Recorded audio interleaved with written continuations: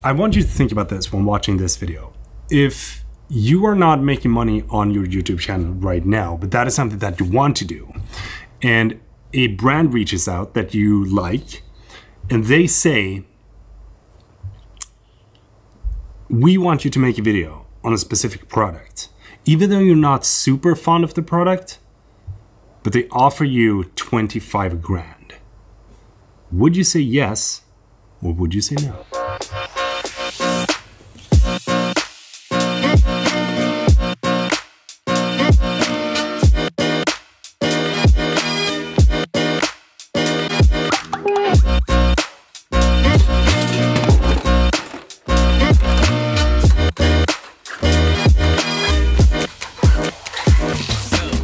Works really good.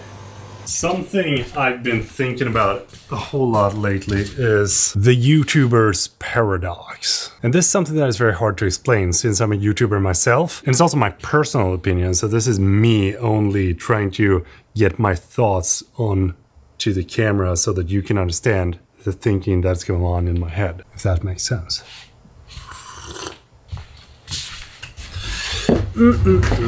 Leatherman, I gotta put it down. Ooh, this is too bright. At least when I'm having sunglasses. I think this looks better. I have a, I don't know, what's the eyesight trouble, vision error, something. And my old glasses actually broke, so these are the only ones that I got. I've been walking around with them every single day. People think I'm a diva. Someone will say that I'm trying to copy Casey Neistat.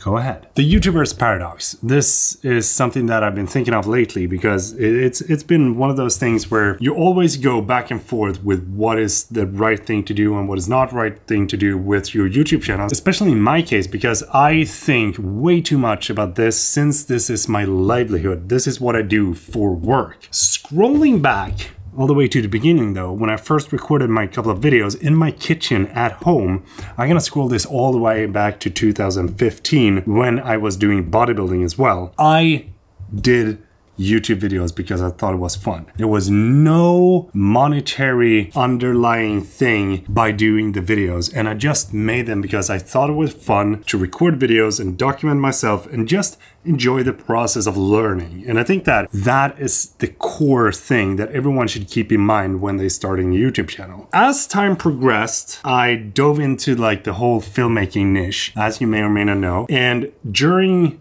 my first couple of successes on YouTube, I started to realize that I can actually make a living from this. I can do this instead of working at my daytime job. But what happens then is that when you start taking something that is just done for purely being fun and turn that into your job, then you also start to put pressure on yourself and you start to dive into the whole, how much money can I make and what kind of money can I make? Is this money going to be a sustainable thing for the future? Is this going to be a recurring thing? Will the clients come back to me?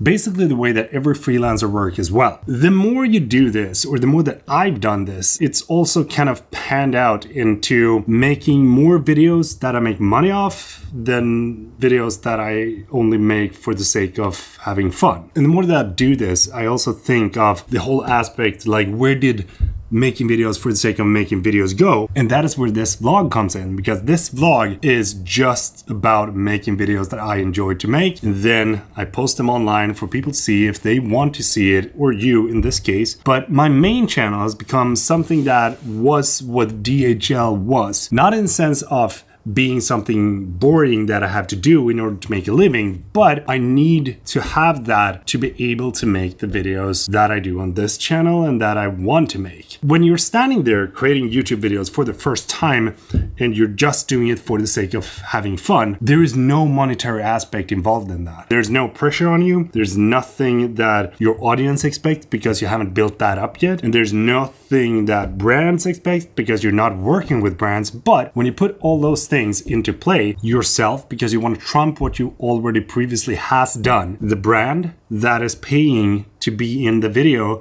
that you're about to do. And then you have the audience that is going to be a receiver of the video that you're about to create. And then if that video doesn't perform the way that you wanted the video to perform initially, you're going to feel bad. And then you're going to start thinking, why am I doing this and not the thing that I did before? So the more you go into this, the more you realize that it's kind of a paradox. But with that said, I'm also having the best time of my life. So I think that on the flip side, you got to think of how can I make this something that is fun for both me and the viewers. The way that I see it is that whenever I make a video on a product, I can take the 4K projector that I went out with in camp together with a friend watching Transformers in the woods. We're gonna try to strap a cord between these trees. Oh. It's a little bit loose. Oh. I think that this works. Ta-da! Outdoor theater.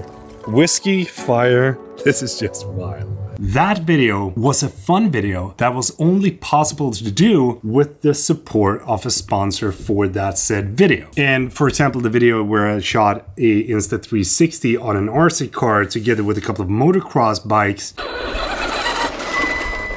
Insta360, Tilta Hydra Alien Arm, motocross. What could go wrong? That was also a video that wouldn't be possible without the support of a company that paid to be able to make that video. So the way that I'm thinking when it comes to my videos is that if I make a video with a product, it's not because it's the best and biggest and most badass product on the market. It's more that I think that this is a cool product that some people, or maybe all my audience, would like to see or even enjoy. I'm not necessarily pushing it so that everyone has to buy that specific product. I'm trying to make a fun video around that product. The downside is that when you do that, people will say that you're selling out. But what I'm trying to do is make a living and make videos that are fun at the same time. In the beginning, I made videos that no one cared of. They weren't fun and people complained about the lack of lights or the lack of audio, or that I just recorded in my own apartment, when I can afford to get out of my own apartment and actually do something that is a little bit extravagant and make a bigger project. There's a lot of people that complain that you're making too many things, I can't relate to you, this is too expensive. But it's more like, can I make this video and have fun, and then we can have fun together? That is the way that I think. But I just wanted you to know that the YouTuber's paradox that I'm having is something that I think a lot of people has. But I also think if you're a creator, or if you want to be a creator, maybe freelancer, maybe YouTuber, or whatever your profession is, try to think that the more success that you get, the more people will interpret you as greedy, lucky, or whatever it might be. In my opinion, I'm just super honored to be able to do this, and I'm even more glad to be able to have you watching my videos. So thank you for that. That is all for today.